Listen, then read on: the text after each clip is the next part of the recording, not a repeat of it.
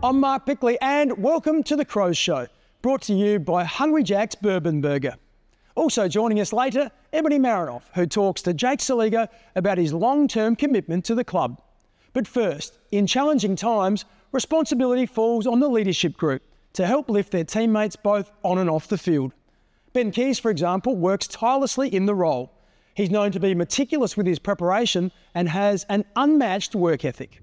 It's awesome to be voted in by your peers into that position, but I've just tried to be as close to myself as possible. Really try and just bring what I normally bring and what I've done over the last few years. Really just trying to emulate that. It's awesome to support Dorse. He's a great leader, great captain, but we've also got a number of guys that have stepped up into the role as well.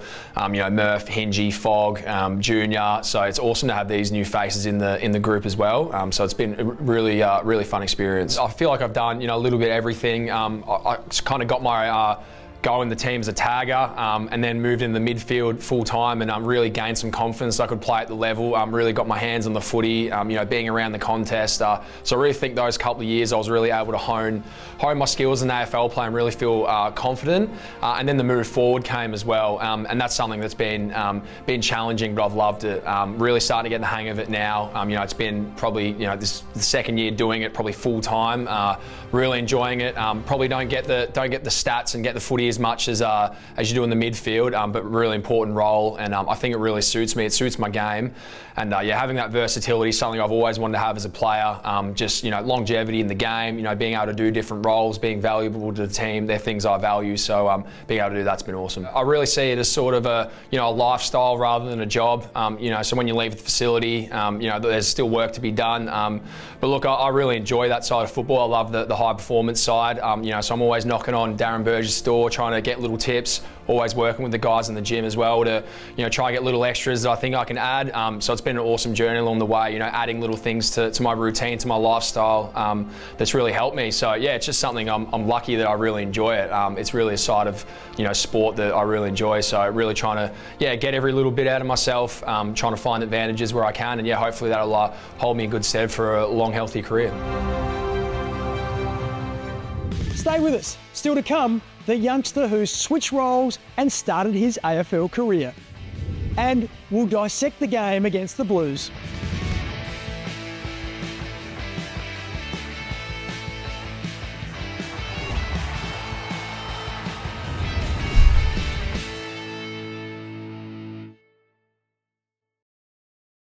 Were you there to see the sweat? Were you there to hear the rise? Were you there to taste the victory? Were you there to feel the pride? Together, we're stronger. Be there in 2024.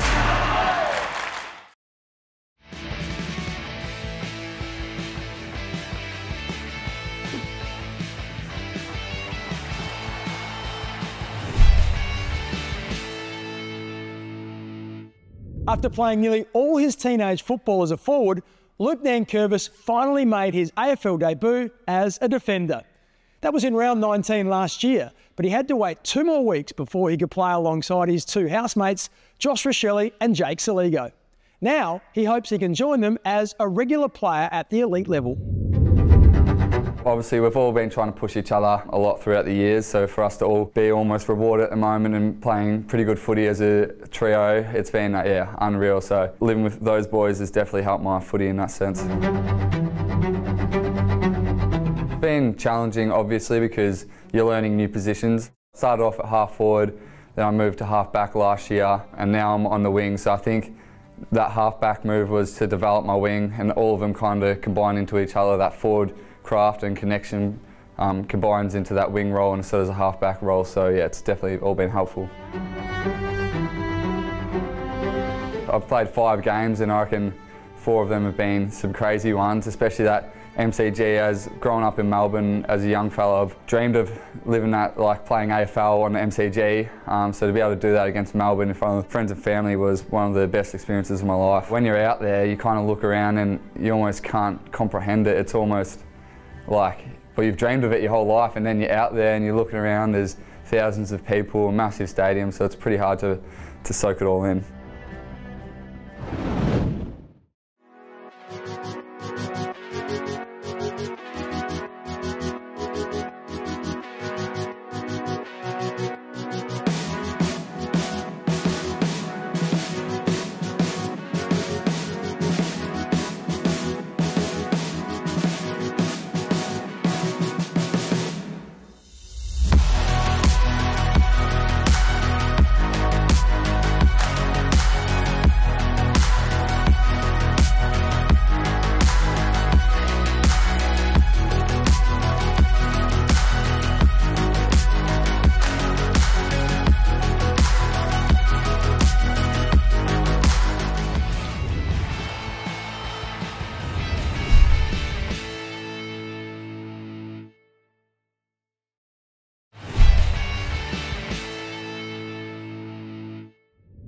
Thanks to Toyota, we want to see your trick kicks. Outside, inside, any angle, any target. Monthly winners will receive a Crows Guernsey. The overall winner will receive an exclusive behind-the-scenes matchday experience at the Crows Round 22 Western Bulldogs Clash.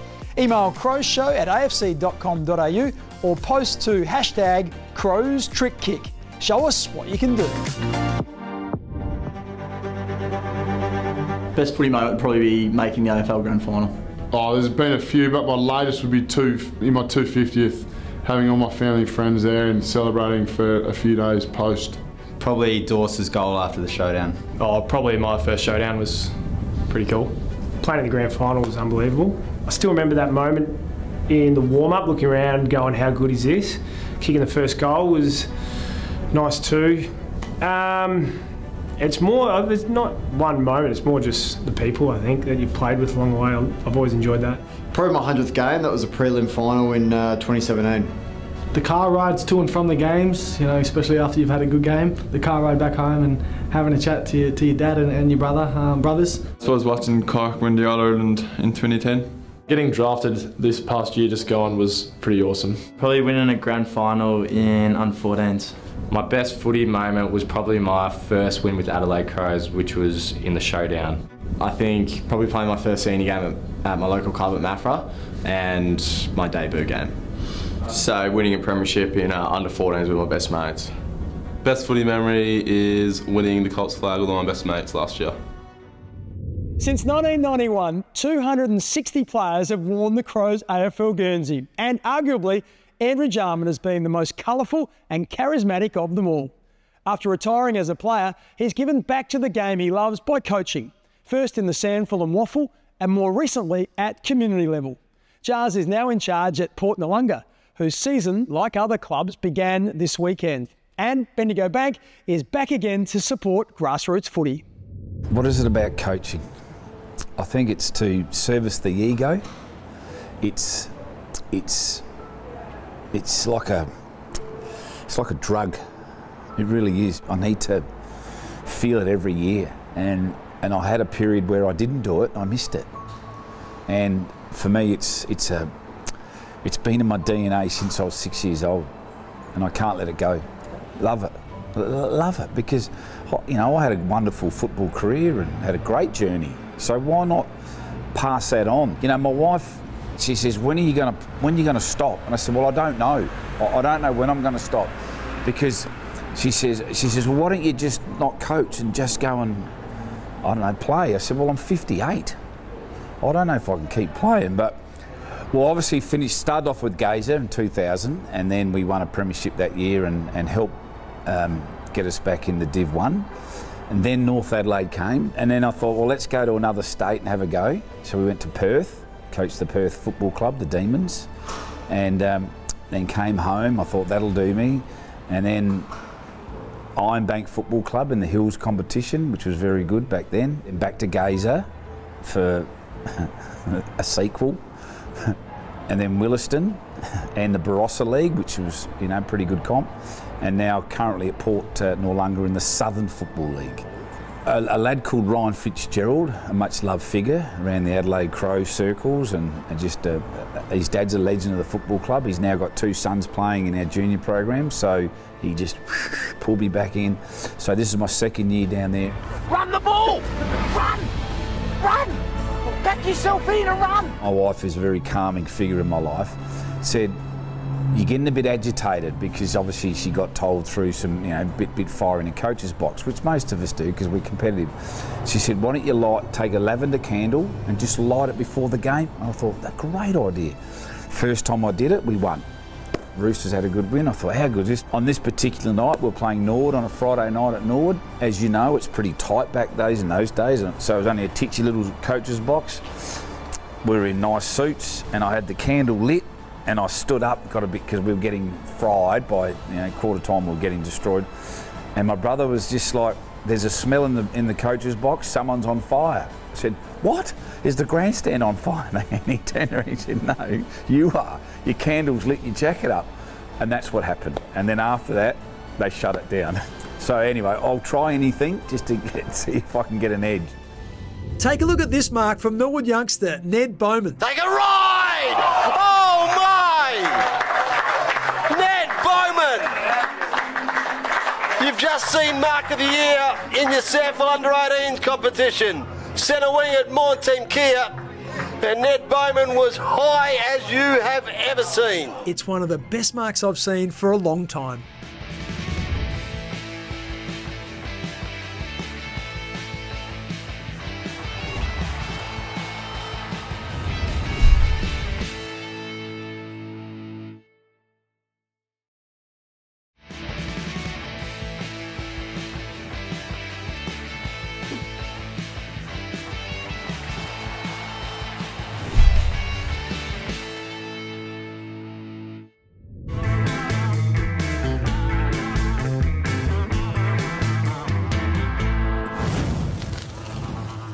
So Jake, you signed 6 years. Was there much hesitation or an exciting time for the footy club? I was just super excited that the club was backing me in for that long, to be honest. I know I signed it with Josh at the same sort of time, so to have him there as well that signed on, it really made it easy for me. And the club's been super good to me, coming over from Victoria obviously, so to make me feel so welcomed and my family make them feel so welcomed as well, I was really happy with. So yeah, there's no hesitation for me.